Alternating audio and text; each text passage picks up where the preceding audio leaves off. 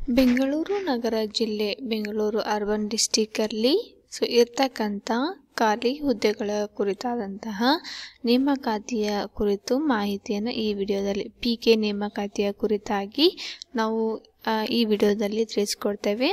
ಈ ವಿಡಿಯೋನ ಕೊನೆಯವರೆಗೂ ನೋಡ್ತಾ ಇರಿ.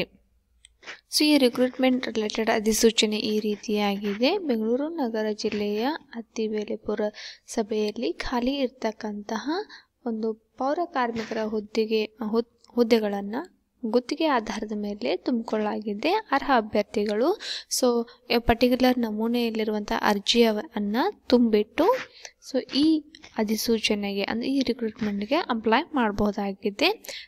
ಈ ತುಂಬಿದಂಥ ಅಪ್ಲಿಕೇಶನನ್ನು ಏನೈತಲ್ಲ 6/1/2020 ಸಂಜೆ 5:30 ಈ ಅಪ್ಲಿಕೇಶನನ್ನು ಮುಖ್ಯ ಅಧಿಕಾರಿಗಳಿಗೆ ಒಂದು ಏನು ಕಾರ್ಯಾಲಯ ಅಂದರೆ ಜಿಲ್ಲಾಧಿಕಾರಿ ಕಾರ್ಯಾಲಯ 4ನೇ ಮಹಡಿ ಬೆಂಗಳೂರು ನಗರ ಜಿಲ್ಲೆ ಇಲ್ಲಿ ಬಂದುಬಿಟ್ಟು ಈ ಅಪ್ಲಿಕೇಶನ್ನ ಕೊಡಬೇಕಾಗತ್ತೆ. ಬೆಂಗಳೂರು ನಗರ ಜಿಲ್ಲೆಯ ಹೆಬ್ಬಗೋಡಿ ನಗರದಲ್ಲಿ ಖಾಲಿ ಇರತಕ್ಕಂಥ ಹುದ್ದೆಗಳು ಈ ರೀತಿಯಾಗಿದೆ. ಇಲ್ಲಿ ಪೌರ ಕಾರ್ಮಿಕರ ಹುದ್ದೆಗೆ 122 ಹುದ್ದೆಗಳನ್ನು ಕರೆಯಲಾಗಿದೆ. ವಿದ್ಯಾರ್ಥಿ ಬಂದ್ಬಿಟ್ಟು ಕನ್ನಡ ಮಾತಾಡಲಿಕ್ಕೆ ಬರ್ತಿರಬೇಕು. ಪೌರ ಕಾರ್ಮಿಕ ಹುದ್ದೆಯಲ್ಲಿ ಈಗಾಗಲೇ ನೀವು ಸೇವೆ ಸಲ್ಲಿಸ್ತಾ ಇದ್ದರೆ ಅವರಿಗೆ ಮೊದಲೇ ಆದ್ಯತೆಯನ್ನು ನೀಡಲಾಗುತ್ತೆ. ಕನಿಷ್ಠ ವಯೋಮಿತಿ ಬಂದ್ಬಿಟ್ಟು 18 ವರ್ಷ. ಆಮೇಲೆ ಗರಿಷ್ಠ ವಯೋಮಿತಿ ಏನಿತ್ತಲ್ಲ 45 ವರ್ಷ. ಅರ್ಜಿದಾರ ಗರಿಷ್ಠ ವಯಸ್ಸು ಅನುಗುಣವಾಗಿ ನೇಮಕಾತಿಯಲ್ಲಿ ಆದ್ಯತೆಯನ್ನು ನೀಡಲಾಗಿದೆ. ಅಂದರೆ ಗರಿಷ್ಠ ವಯಸ್ಸು ಯಾರಿಗಾಗಿರುತ್ತೋ ಅವರಿಗೆ ರಿಕ್ರೂಟ್ಮೆಂಟ್ ಮಾಡಲಿಕ್ಕೆ ಪ್ರಿಫರೆನ್ಸ್ ಕೊಡ್ತಾರೆ. ಇನ್ನು ಬೆಂಗಳೂರು ನಗರ ಜಿಲ್ಲೆ ಅತ್ತಿಬೇಲೆ ಪುರಸಭೆಯಲ್ಲಿ ಖಾಲಿ ಇರತಕ್ಕಂತಹ ಪೌರ ಕಾರ್ಮಿಕರ ಹುದ್ದೆಯ ವಿವರ ಈ ರೀತಿಯಾಗಿದೆ. ಇಲ್ಲಿರುವಂತಹ ಪೌರ ಕಾರ್ಮಿಕರ ಹುದ್ದೆಗಳು ಬಂದ್ಬಿಟ್ಟು 19. ಇಲ್ಲಿ ಕೂಡ ಅವರಿಗೆ ಕನ್ನಡ ಮಾತನಾಡಲಿಕ್ಕೆ ಬರ್ತಿರಬೇಕು. ಪೌರ ಕಾರ್ಮಿಕ ಹುದ್ದೆಯಲ್ಲಿ ಏನಾದರೂ ನೀವು ಸೇವೆ ಸಲ್ಲಿಸಿದರೆ ಅವರಿಗೆ ಆದ್ಯತೆಯನ್ನು ನೀಡಲಾಗುತ್ತೆ. 18 ವರ್ಷ ಕನಿಷ್ಠ ವಯೋಮಿತಿ, ಮ್ಯಾಕ್ಸಿಮಮ್ ಬಂದ್ಬಿಟ್ಟು 45 ವರ್ಷ.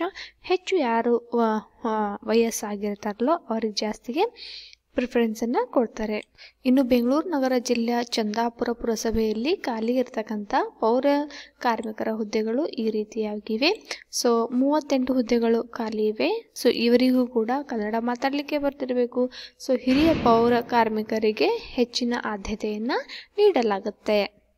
ಅಭ್ಯರ್ಥಿಗಳು ಅರ್ಜಿಯೊಂದಿಗೆ ಲಗತ್ತಿಸಬೇಕಾದ ದಾಖಲೆಗಳು ಈ ರೀತಿಯಾಗಿವೆ. ಇತ್ತೀಚಿನ ಪಾಸ್ಪೋರ್ಟ್ ಅಳತೆಯ ನಿಮ್ಮ ಫೋಟೋ ಅಂದರೆ ಭಾವಚಿತ್ರವನ್ನು ತಗೊಂಡು ಹೋಗಬೇಕು. ಜನ್ಮ ದಿನಾಂಕ ದೃಢೀಕರಣಕ್ಕಾಗಿ ಶಾಲಾ ವರ್ಗಾವಣಾ ಪ್ರಮಾಣ ಪತ್ರ ಅಂದರೆ TC, ಜನನ ಪ್ರಮಾಣ ಪತ್ರ ತೊಗೊಬೋದು. ಆಧಾರ್ ಕಾರ್ಡ್, SSLC ಅಂಕಪಟ್ಟಿಯನ್ನು ನೀವು ತೆಗೆದುಕೊಂಡು ಹೋಗ್ಬೋದು.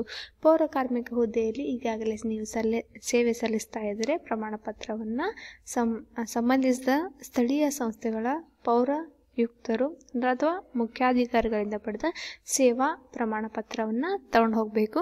ಕಡಿಮೆ ವರ್ಷ ಸೇವೆ ಸಲ್ಲಿಸಿದವರಿಗಿಂತ ಹೆಚ್ಚು ವರ್ಷ ಸೇವೆ ಸಲ್ಲಿಸಿದವರಿಗೆ ಆದ್ಯತೆಯನ್ನು ನೀಡಲಾಗುತ್ತೆ. ಅರ್ಜಿಯ ನಮೂನೆ ಈ ರೀತಿಯಾಗಿದೆ. ಇಲ್ಲಿ ನಿಮ್ಮದು ಭಾವಚಿತ್ರವನ್ನು ಅಂಟಿಸಬೇಕು. ಈ ನಮೂನೆಯಲ್ಲಿ ಏನೇನು ತುಂಬಬೇಕಪ್ಪ ಅಂದರೆ ನೋಡಿ. ಮೊದಲನೇದಾಗಿ ಅಭ್ಯರ್ಥಿಯ ಹೆಸರು. ನಿಮ್ಮ ಹೆಸರನ್ನು ಬರೀಬೇಕಿಲ್ಲಿ.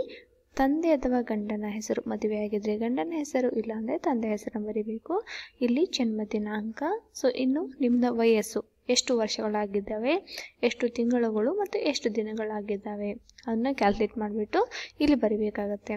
ಇನ್ನು ಅಭ್ಯರ್ಥಿಯ ಕಾಯಂ ವಿಳಾಸ, ನಿಮ್ಮದು ಕಾಯಂ ವಿಳಾಸ ಯಾವುದಿದೆಯೋ ಅದನ್ನು ಬರೀಬೇಕು. ಅಂಚೆ ವಿಳಾಸ, ಪೋಸ್ಟ್ ಏನು ನಿಮ್ಮ ಅಡ್ರೆಸ್ ಇರುತ್ತಲ್ಲ ಅದನ್ನು ಕೂಡ ಇಲ್ಲಿ ಬರೀಬೇಕಾಗತ್ತೆ.